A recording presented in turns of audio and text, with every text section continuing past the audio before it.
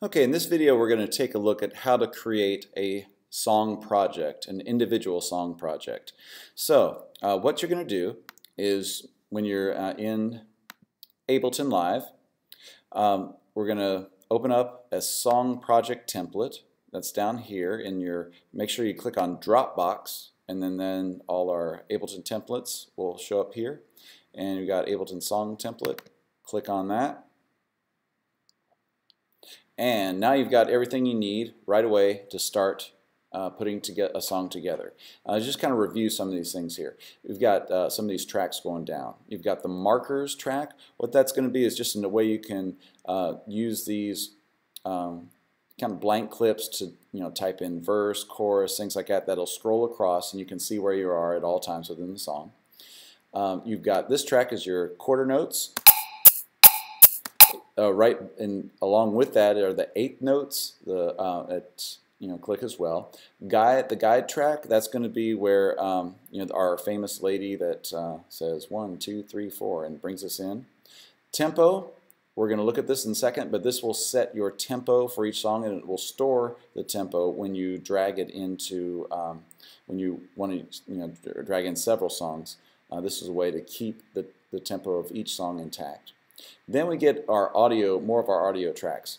We've got our percussion, which would include like drums, any percussive effects like sound effects, swooshes, things like that would go here.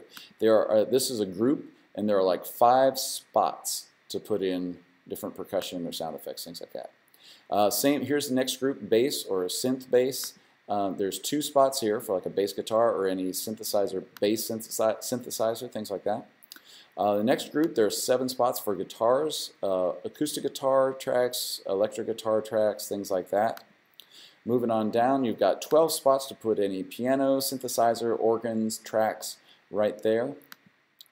And finally, miscellaneous instruments. That could be anything from a violin, cello, strings, glockenspiel, bells, harp, whatever. Anything that doesn't fall within those categories here. You've got 5 spots to put WAV files for those kind of instruments. So we've covered that. Now what we want to do when we're creating a song, first of all, is we want to set our tempo. Now I'm going to use the song Healer from the Carrie Joe version, and I know that that tempo, I've went on multi-tracks and found out that the tempo they've set those tracks to is 78 beats per minute. So what you want to do is click on this red tempo thing, this tempo clip. This clip view will open up down here, and you want to go to this thing where it says BPM, segment BPM, and set it at the right tempo. You can either type it in or you can click on it and move your mouse up and down. It was already at 78. I'm going to move it back down to 78.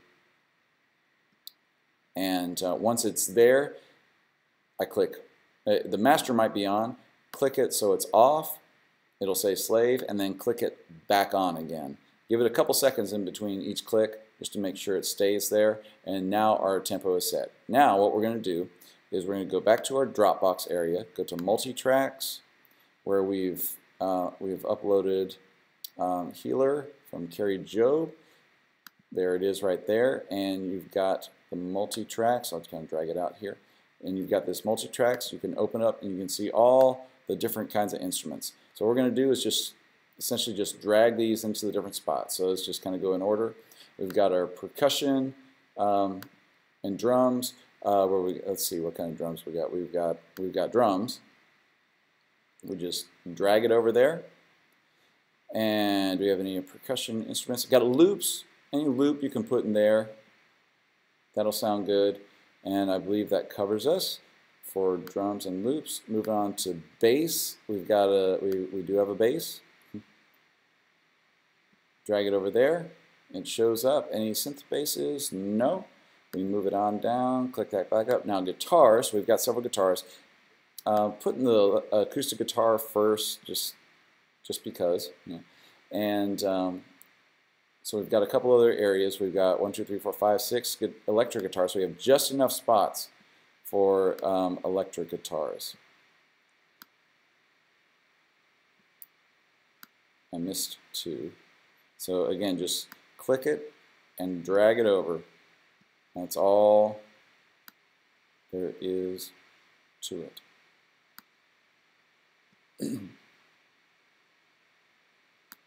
Guitars, organs, pianos, organs. Usually start with the piano first. Then organ and keyboards. No keyboards.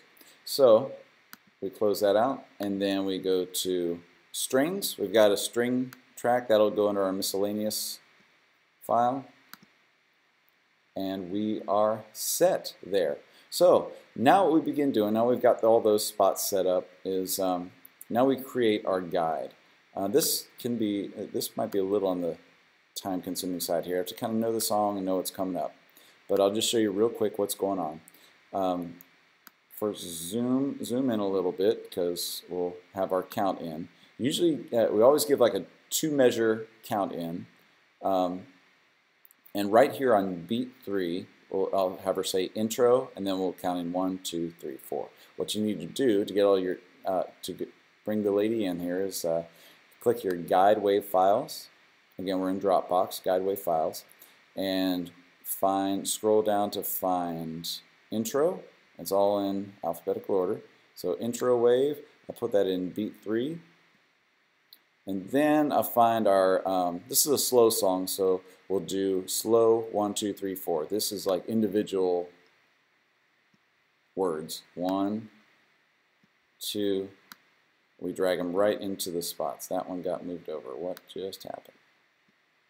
Yeah. And 4. So now we click up here, and it says, she says, intro 1, 2, 3, 4, and it goes into the next spot. So you'll do that throughout the song for each section, and that way you can customize it to whatever you need to customize it to. If you need reminders for like breakdowns, build-ups, things like that, you got all kinds of things you can say in there. So that's good for band singers and everything to help reminders. Now, move up to the markers area, and what you want to do, I've got this turquoise color, and whatever you want to add into here, you click on the clip, and the clip view opens up. Go to this area here, and you can type in whatever you want to type in. Intro.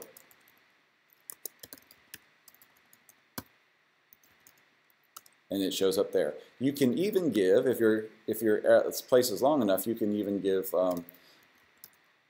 specific things like piano soft, things like that. So things that might be a characteristic of a particular section. So that's helpful again for rehearsals, run-throughs, things like that. If you need to jump to a particular section quickly and rehearse a particular section quickly, and that can help with things like that. Once this is all done, you go to Save Live Set As, and then store it in Ableton Song Projects in the Dropbox. Give it the title.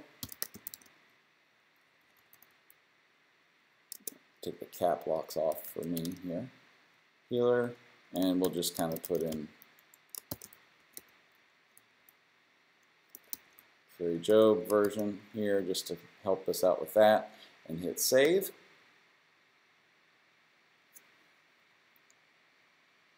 And you're set to go. You go to Ableton Song Projects, and there you are. It'll be down there. You'll click on that, and that particular song will open up. So that's how to create an individual song project.